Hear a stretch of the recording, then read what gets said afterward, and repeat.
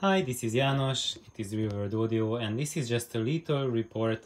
I think you might remember that video when I showed that I changed the FCA driver's internal hookup so that the tinsel wire that runs to the voice coil, it runs to a binding post, and then you can hook up the internal wires to that binding post, and the internal wires then run to the binding post in the back of the speaker, and there you can hook up your speaker cables there.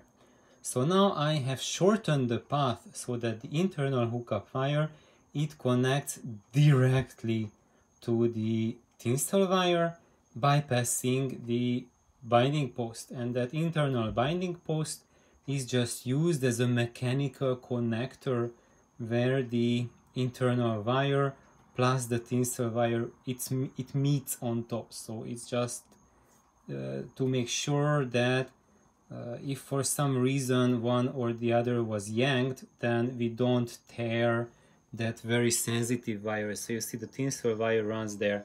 So there are those two spots there. That's where that internal hookup wire runs to the voice cord. That's where it meets the voice cord.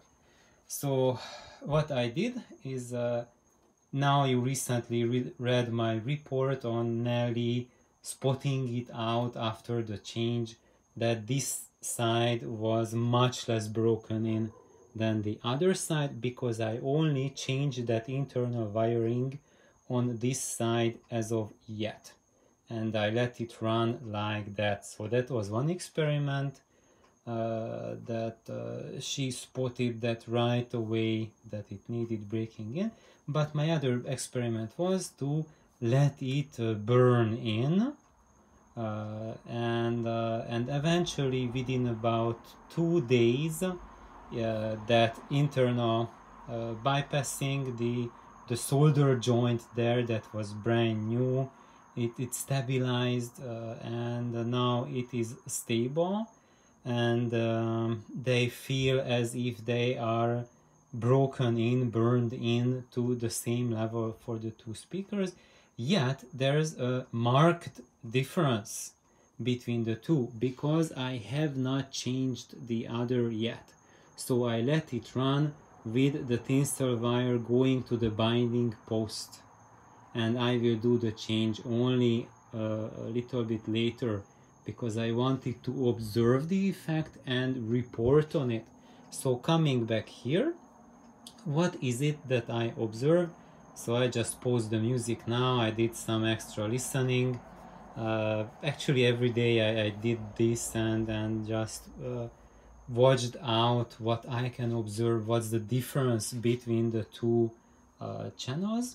And generally my impression was that this direct connection made this side sound about a dB or even 2 dBs louder than it was before. So the apparent sensitivity went up quite noticeably with bypassing the internal binding post. And in addition, so that was the first effect that I could notice after that after the joint has started to settle in, started to burn in. And then as it burned in properly or more over the hours, over the days, now what I notice is that there's a quite big, quite noticeable jump up in transparency compared to the other side. So I've just been listening to flute music with some like droning bass in the background, and what I could hear from that is that on this side the flute is much more cleaner, discernible from the background music, background noises, than on the unmodified side. So here the transparency is quite a bit bigger. So the other side feels as if the instruments and the sounds are kind of jumbled up together in comparison. So I can recommend this tweak for everyone if you want greater transparency from your driver.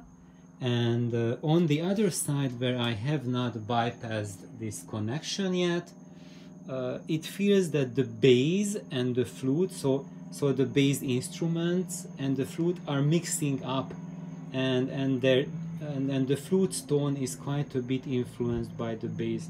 But now on the other side, with the direct connection, the bass instruments qualities, those lower tones, they don't bleed into the flute, and you can even hear the lips touching the reed, and more intricacies of the flute playing coming out this way. So if you have fun with your speakers, if you have full range drivers, but this works for any loudspeaker driver, any kind, you can try this bypassing tweak to directly connect your internal hookup wire to the thin cell wire, and that will make for a noticeable big jump in transparency.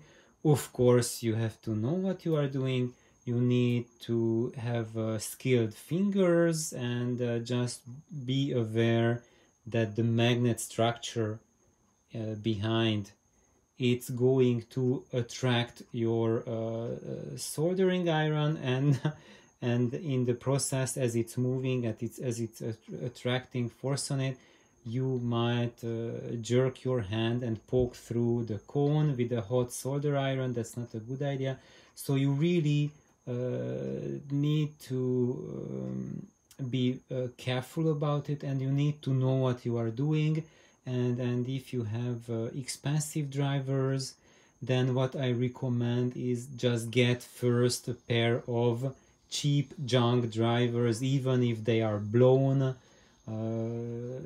Get a pair of blown drivers and test out your skills on that.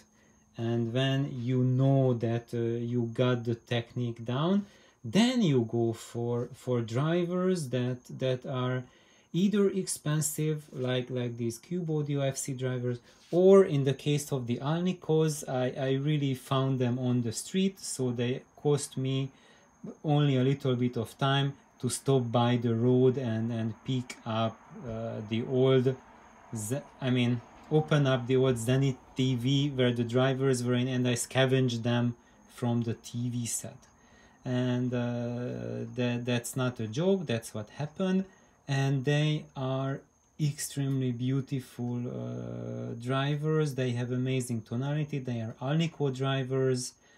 And even though they didn't cost me any money, but I would not start learning on them how to do this, because if I mess up those drivers, there's no money that could replace them, because they are not being made anymore, and even worse, they do not have any indication on them about who made them.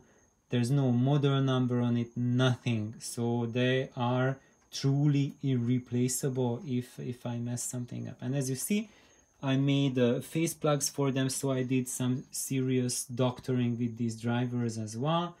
And I'm going to do a little bit more, because what you can see here, now I can see it on my screen, that the paper cone here, it has a whitish sheen to it. I hope everyone can see that compared to the jet blackness of the surround and the basket, the paper cone itself, now it's turning gray, right?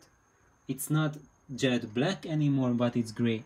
So when you see that happening to old paper cone drivers, especially on the visor cone, it's almost completely white on the inside. So when you see that color change, that indicates that you need to treat the cones, because if you don't treat, they will start breaking up and cracking up, and they will be destroyed and gone forever. So you will need to replace the cone, and good luck finding these types of cones now.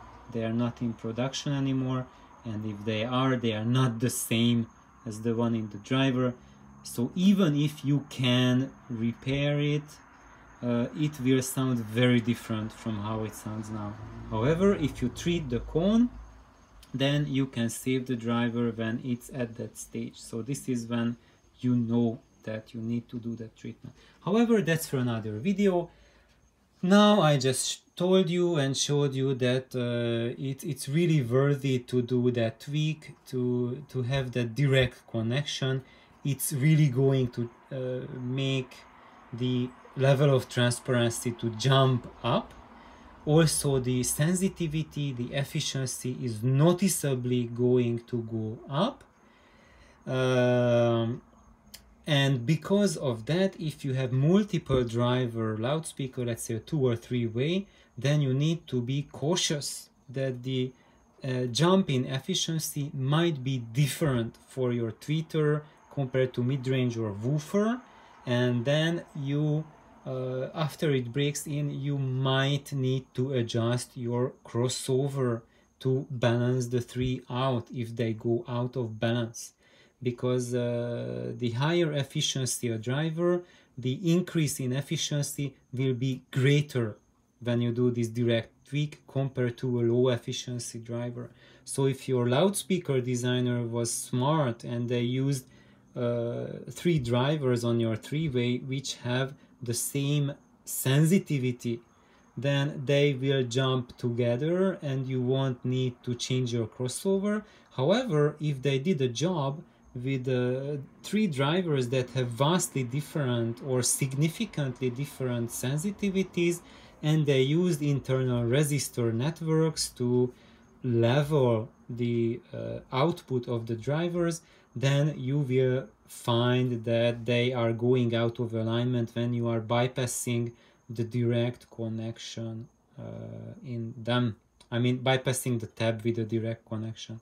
So thank you for tuning in for this video. And of course, all this trouble is non-existent when you have a single driver, a full range driver, because there is no crossover here.